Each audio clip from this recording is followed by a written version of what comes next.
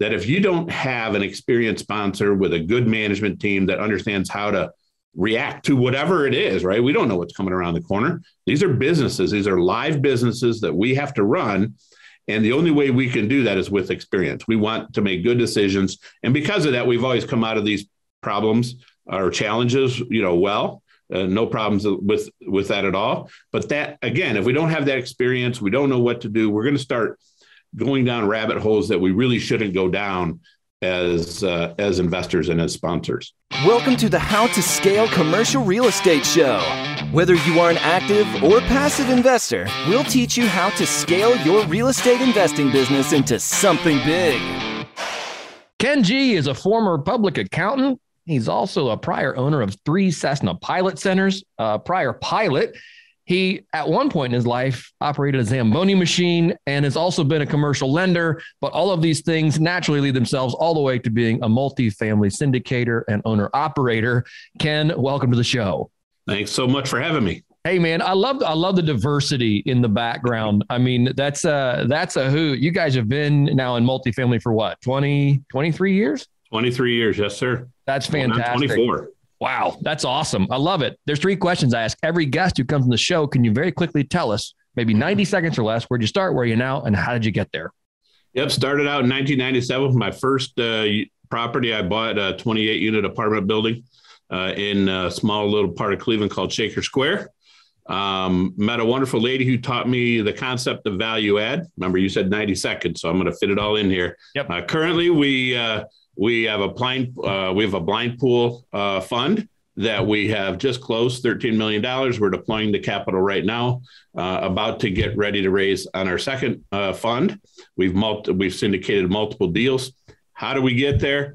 Well, my background's pretty diverse, so everything has kind of actually contributed to running your own decentralized business like we do, and we've just been slowly pecking away and growing to where we are now. Ken, that's fantastic. I look forward to digging in here further. Just audio guys, real quick. We're going to take a quick pause. I don't know if you can hear it on your end, Ken.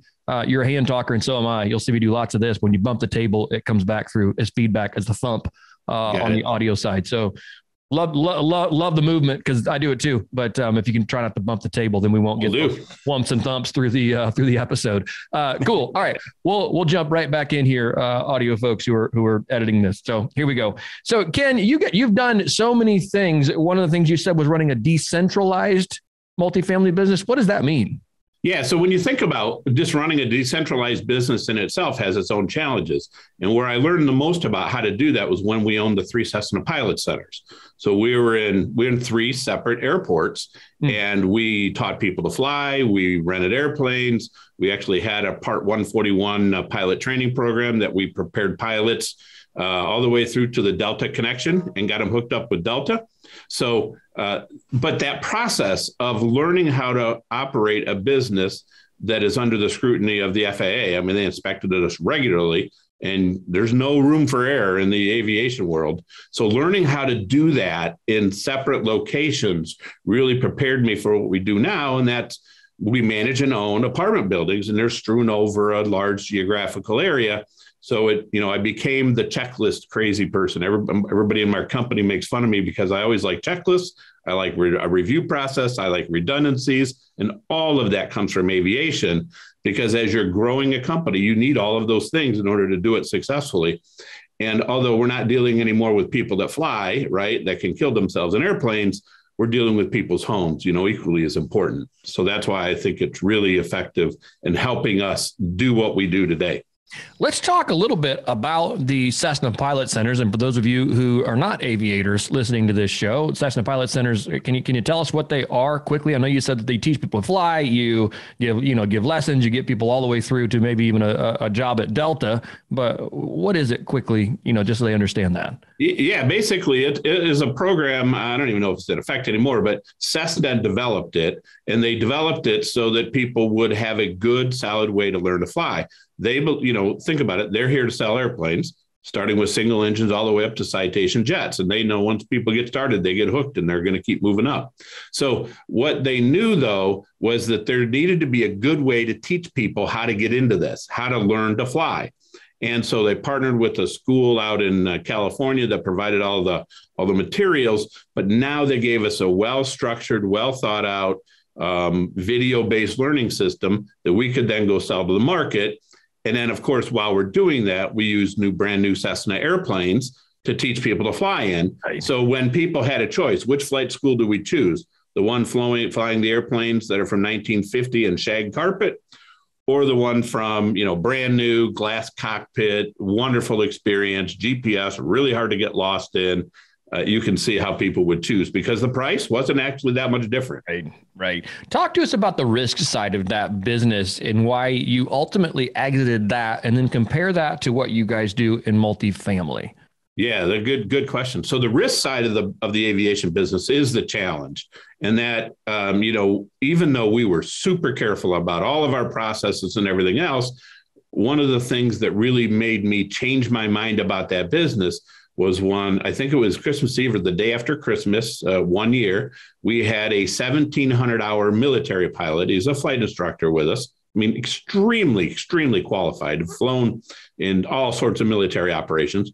But he almost killed himself landing a Cessna 172 at a small airport in Akron, Canton, flying it for maintenance. There was nothing wrong with the airplane.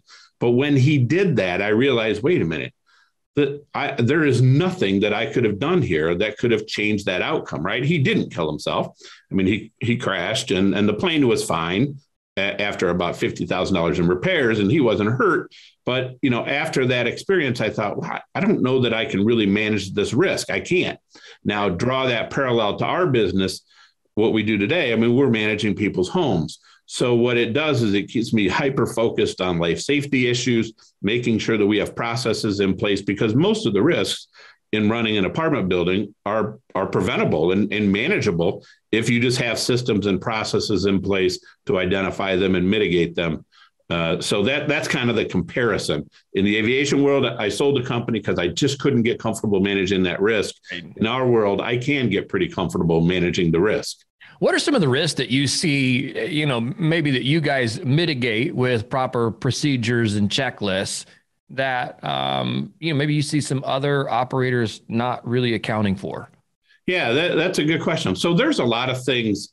The most important risk that people have in the apartment world is that tenants will fall asleep and leave something on the stove, and there's kitchen fires. I mean, that is a more common experience than I care to admit. Right. But there's products out there that will automatically detect that fire and automatically put it out before anybody even knows what's going on, right? We have smoke detectors, but can I be assured that every resident isn't going to somehow disable that smoke detector? I can't. But some of these products that are available now, I can mitigate that risk. The other thing we do is we put a fire extinguisher in every kitchen, right? Because the number one thing people do when they do have a kitchen fire is they panic. Right. Well, the fire extinguisher is literally right behind them, and they just put out the fire and life goes on. So we just look at every little risk like that, figure out what it's going to take to mitigate it, and we put it in place. That's fabulous. What is the product? Just if our listeners listen to this going, hey, we own a couple thousand units and we don't have that in our kitchens. What is the product that you see? I don't know what the exact name of it is. It's a fire suppression system that you can get from Chadwell Supply or HD Supply or any number of, I just don't remember the exact name of it, but it's a fire suppression system and it's not ridiculously expensive. Right. I wonder, even on the insurance side, if you can present that to your insurer and say, hey, look, all of our kitchens are equipped with this product.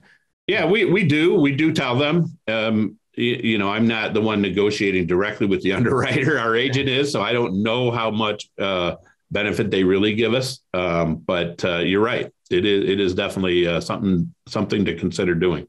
Yeah, absolutely. How long have you guys been raising money from private investors? Ooh, good question. I think our first raise was 2004, maybe. Okay. Yeah, I think that was the first raise. It was a small property in Cleveland, Ohio. Right. Okay. So 2004, I'm sure you've learned some lessons along the way. Let's talk about this from two perspectives. Let's talk about it first from the passive investor side. What are some things that you feel like passive investors should know before they give you or anyone else money? Yeah, that's a loaded question because I spend a lot. I have very strong feelings about this. And that is the number one thing I want passive investors to do is to vet their sponsors and make sure they have experience.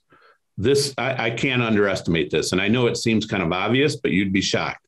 There are people out there raising money and millions of dollars who have never actually bought and sold an apartment complex and made money.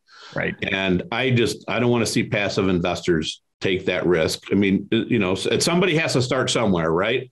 But, do that with your friend, your buddy, your family, something like that. Let them cut their teeth on their family. But passive investors need to make sure that their sponsors have experience, because look at the pandemic that we thought we were coming out of. We're still in. I mean, look at the recession of 07, 08, 09, 2010.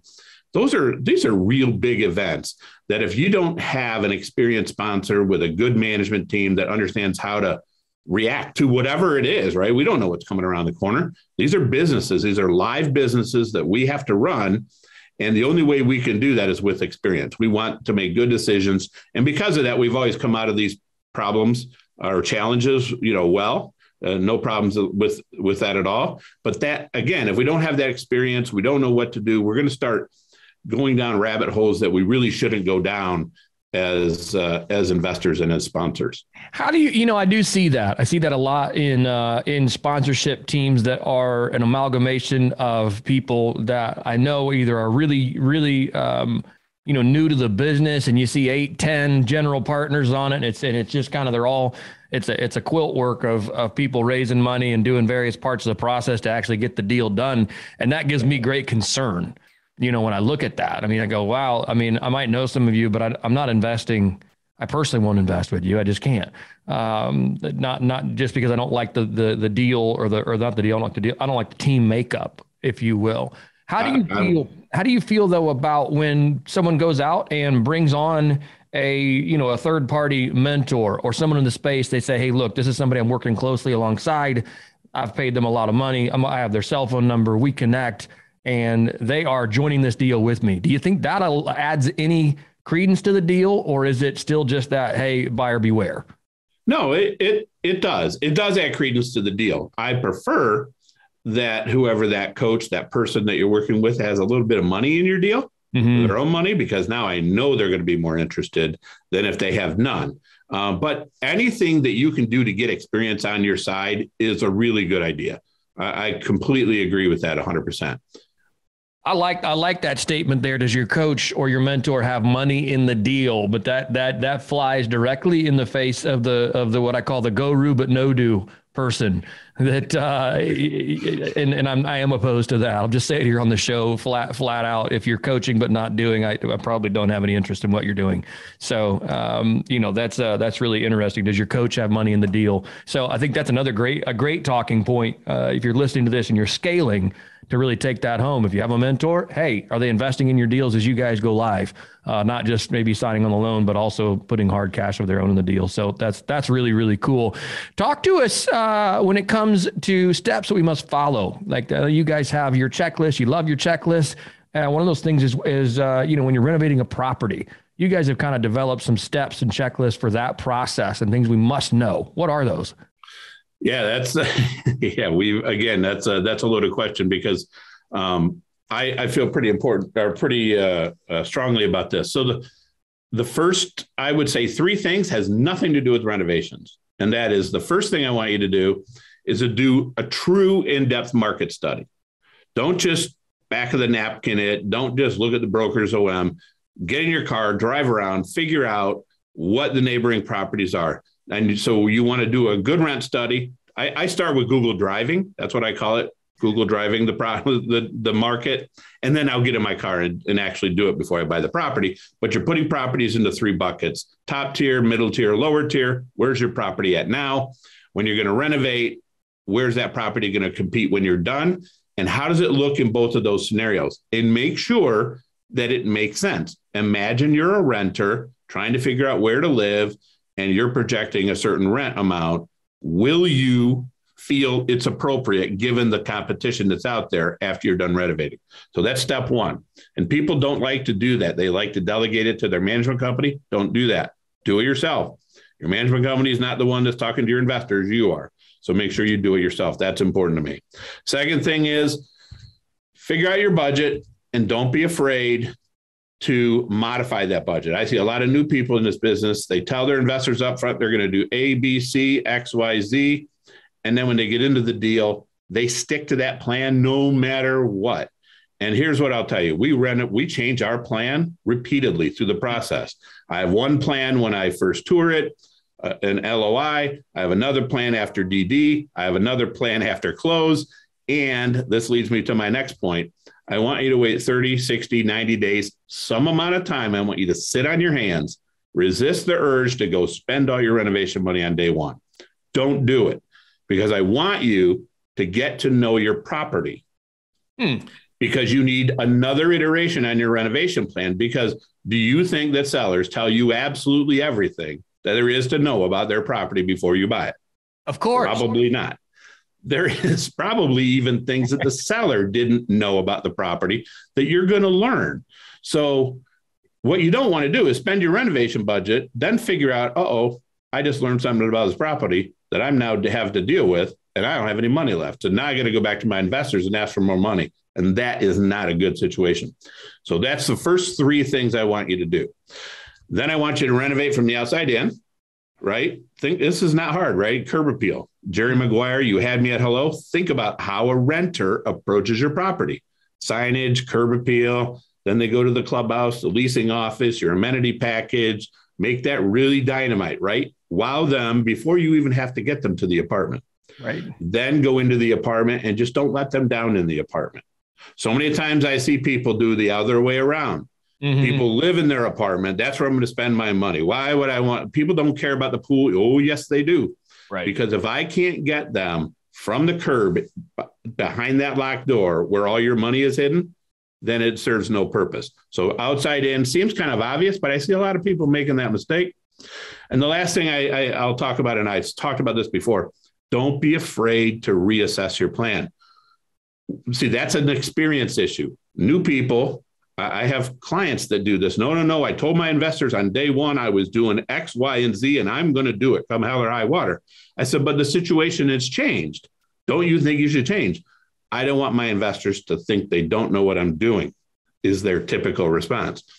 No, your investors understand that you're in a dynamic environment and you should change. And we prepare our investors. This is what we think we're going to do. And for the most part, we do it, but we're tweaking it here and there because it's our job to make the best decision every single time we make a decision and use their capital as wisely as we can. And framing it to that, from that perspective to your investors really helps that kind of conversation go a lot more easily.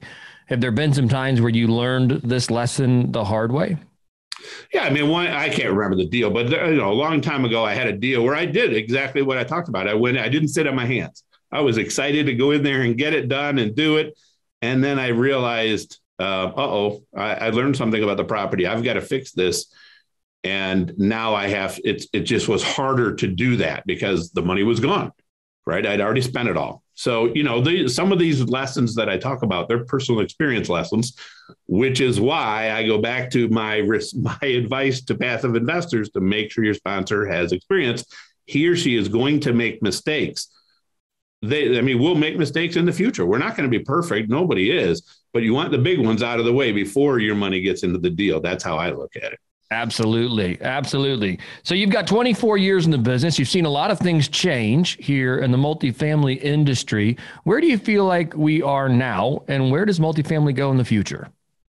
Yeah, I am extremely bullish on multifamily. I mean, generally we're in the growth markets. I could have a different conversation if we were in a non-growth market, but the growth markets, there's so many reasons why we buy in Central and Northern Florida and in the Southeast and soon probably in the Southwest, like Texas and places like that. But it's demand supply. And in order for this multifamily world, think about this. Everybody needs a place to live, right? Right. Can you find a case scenario where office space might not be in this high demand? Yes, sure. You can. How about retail? Sure. How about self-storage? How about you can name any asset class and you can find some way to really kind of erode the demand for that product. But it's really hard to figure out how that's going to happen in multifamily unless we all figure out how to not need a place to live. And I don't think that's going to happen. So now You want to, that's the safest asset that I can find in the real estate world. So now I go to markets where people want to live. People are moving to states like Florida, like the Carolinas, like Texas. So we have a demand picture that I don't see changing anytime soon. I just don't see it happening unless something, for example, in Florida, suddenly they enact a big, statewide income tax. I mean, that'll throw everyone for a loop and it might reverse the train, but I don't see that happening. Plus, there's all sorts of other reasons people want to live in Florida. And it's not just a retirement community anymore. It's just not at all. So now that's the demand side. On the supply side, think about this. We do BC class assets. We don't buy the brand new stuff. So when you have increasing demand and a BC class asset that they can't build right now because they can't afford to, and they've never been able to afford BC class assets, you have a demand supply situation that is very much in your favor for increased rents. And you've got to show me how one of those two things is going to break down before I change my mind about multifamily real estate. Right. I love that. Ken, thanks for pulling back the curtains on that and kind of giving us your thought process behind multifamily, where it's headed. You've given us lots of things to think about here today, and certainly appreciate your time and coming on the show. Let's jump here into the final 4 questions. The first one is this: what is one digital tool or resource you find you cannot live without? Oh, geez. Well, some of the market technologies out there, Yardi, CoStar, I use that constantly, not as the end all in my rent survey, but as a way to learn as much information about a particular area, property, submarket, neighborhood as I can. Right. That's fantastic. If you could help our listeners avoid just one mistake in real estate, what would it be and how would you avoid it? Owner, operator, or passive investor? Either one, you pick. Passive investor, stick with experience. Owner, operator, do your homework. Don't delegate any of it. Make sure you understand the deal, roll up your sleeves and get your hands dirty and figure out what's really going on the market. Right. I love that. Question number 3, when it comes to investing in the world, what's one thing you're doing right now to make the world a better place? Well, we're just generating really nice places for ordinary people to live. I'm really proud that we do that. And I think we do a really good job of that. That's fantastic. Ken, if our listeners want to get in touch with you or learn more about you and your company, what is the best way to do that? Yep. So kripartners.com/ebook. My ebook, I wrote it myself. Multifamily Real Estate is a Total Game Changer. Addresses 2 questions. Well, the first question everybody faces before they get in this business, and that is they know everybody's making a ton of money in real estate. They just have to figure out how they're going to how does that fit into their life? How does it work for them? So I take you through that process. Most people should probably become passive investors. So as I said, I was pretty big on this topic. How to vet sponsors is the second part of this book, because I think it's really, really important that you get with the right sponsors, because if you do, you'll make a lot of money. If you don't, you're going to have a bad experience with it. And I don't want you to do that. So kripartners.com/ebook. It's a free download. Doesn't cost you anything except your email address. And then you get to hear from me every now and then. Ken, thank you for your time today. I do appreciate it. You bet. Thanks for having me. Hey, thanks for listening to the How to Scale Commercial Real Estate podcast. If you can do me a favor and subscribe and leave us a review on Apple Podcasts, Spotify, Google Podcasts, whatever platform it is you use to listen, if you can do that for us, that would be a fantastic help to the show. It helps us both attract new listeners as well as rank higher on those directories. So appreciate you listening. Thanks so much and hope to catch you on the next episode.